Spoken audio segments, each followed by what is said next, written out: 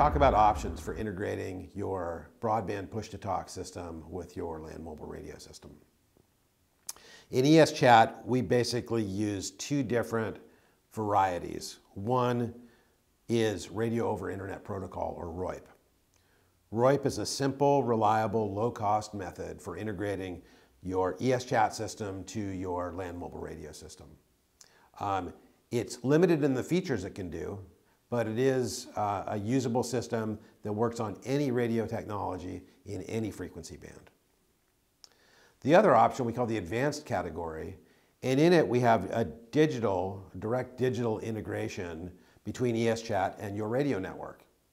And there's two different radio technologies this works with. On public safety P25 networks, we use a protocol called ISSI. And on the DMR networks, we use a protocol called AIS. And using these protocols, the land mobile radio systems see the ESChat users as radio users. So each ESChat user has a radio ID assigned from the P25 or DMR system.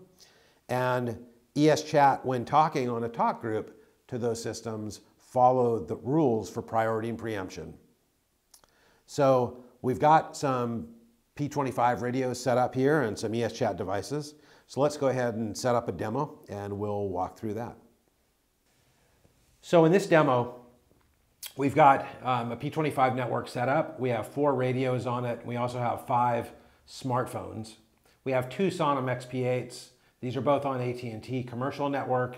We have a Kyocera Duraforce 2 on FirstNet. And we have an iPhone 10 on Verizon and a Samsung Galaxy S10 also on Verizon. So with ESChat, we get our cross-carrier interoperability for free just based on the architecture. And now when we look at the integration or interoperability with the radio systems, we have a whole bunch of options. So this demonstration specifically is ESChat connected to a P25 system by ISSI. So this is in the advanced category.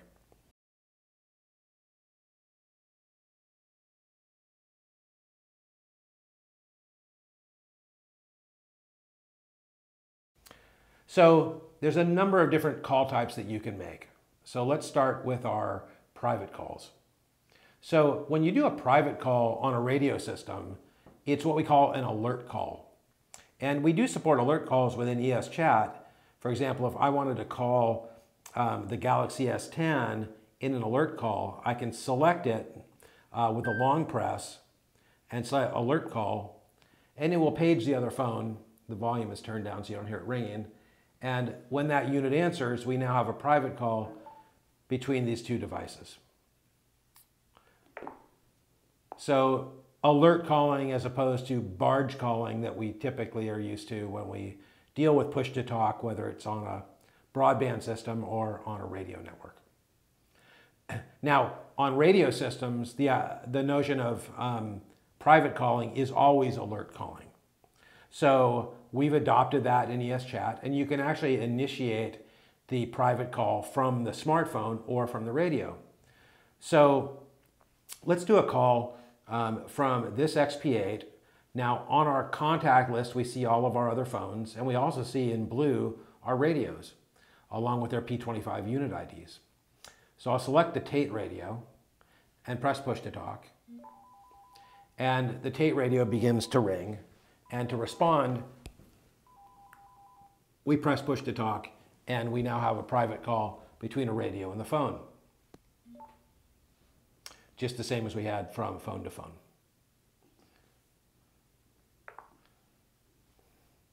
Let's clear that call.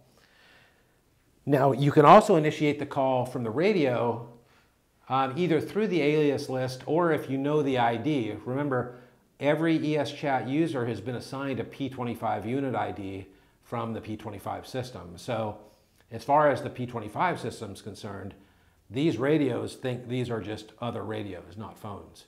So if we enter in a P25 unit ID, let's try 6208 and call, we now have a private call coming in to this XP8. We can answer it, in which point we're now in a private call with the radio. So we've now done private alert calling from phone to phone. from phone to radio, and from radio to phone. And then radio to radio is built into the system, and there's no need to demonstrate that.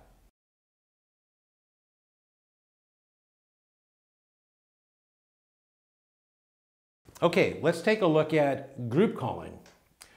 So group calling in ESChat, we have our group list. And in our group list, you'll see that we have two different major group categories. Groups that are homed on the P25 system. They're shown with the ESChat logo icon. And then groups that are homed on an external system. And in this case, the external system is a P25 network. And that's the one we're going to test with. So talk group 2001 happens to be the same talk group that we're tuned into on the radios. Of course, selecting the top group on the radio is just a matter of changing the channel selector knob. If we want to initiate the call from the radio, we simply select the channel and press the push to talk button, and the call comes alive on all the radios as well as all the phones. Now again, one of the benefits of connecting your ESChat system to your P25 system by ISSI is you get the passing of unit IDs. So as the iPhone keys up, or as the Galaxy keys up, as each of the devices key up, you're going to see their unit ID appear on the radio. And vice versa, you're going to see which radio is keyed up on the phones. So there's the Apex 7000, Apex 8000, there's the Viking,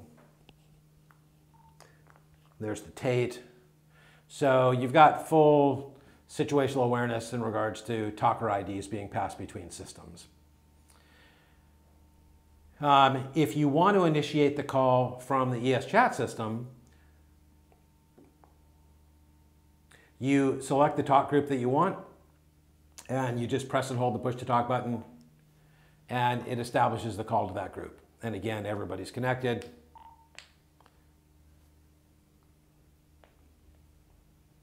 And that's it. It's pretty straightforward. It's advanced interoperability between ESChat, Broadband Push to Talk, and P25 via ISSI.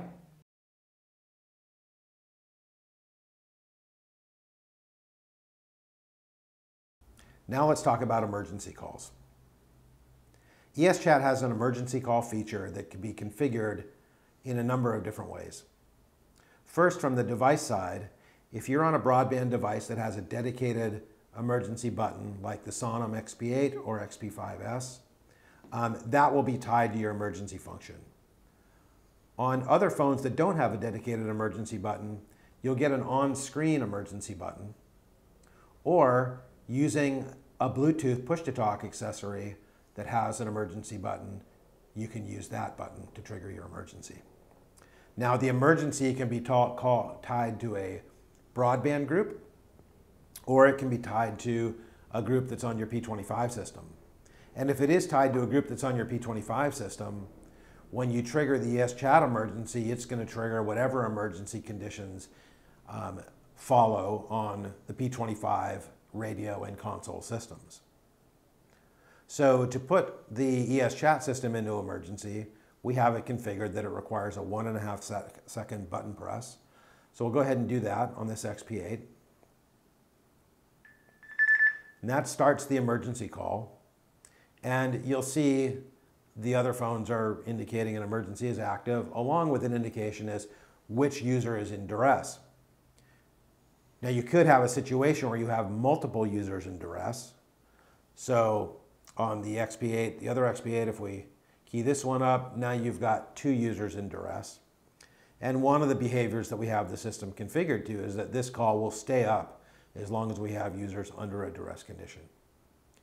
You'll notice that on the phones that had the on-screen push to talk, on-screen emergency buttons, they're now gone. So you would need to use your Bluetooth or wired push to talk button for emergency to trigger your emergency. And now you've got a 3rd user in duress. And this call will stay in this condition until duress has been cleared by all users. So we'll start that process.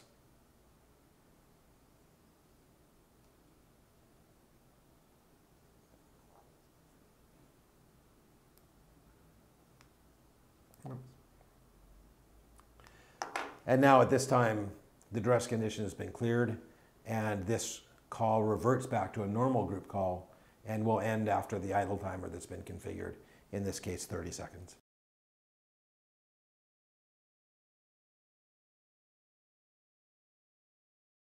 So one last topic. ESChat encrypts all voice calls, and encryption keys are changed on every call. LMR networks may or may not be encrypted, and in P25 you can select encryption on a channel-by-channel basis. The P25 encryption keys must be loaded into the ESChat system if you are running your P25 system encrypted. We have a couple different options for how you load those keys into ESChat. So one is to run a static key encryption, where through our console you're loading your ESChat keys into our system, and every time you change your keys or rekey, you'll have to reload the keys. However, we also support the key management function, or KMF. So when your P25 network is rekeyed, automatically ESChat is rekeyed. Later this year, in the future, we will be adding a third option for using the key fill device that's available on your P25 system. So you can just plug in a key fill device if you're not running a KMF. So currently 2 and soon 3 options for your P25 encryption rekeying. Thanks for sitting in. That's an overview of integration of ESChat to your broadband LMR system.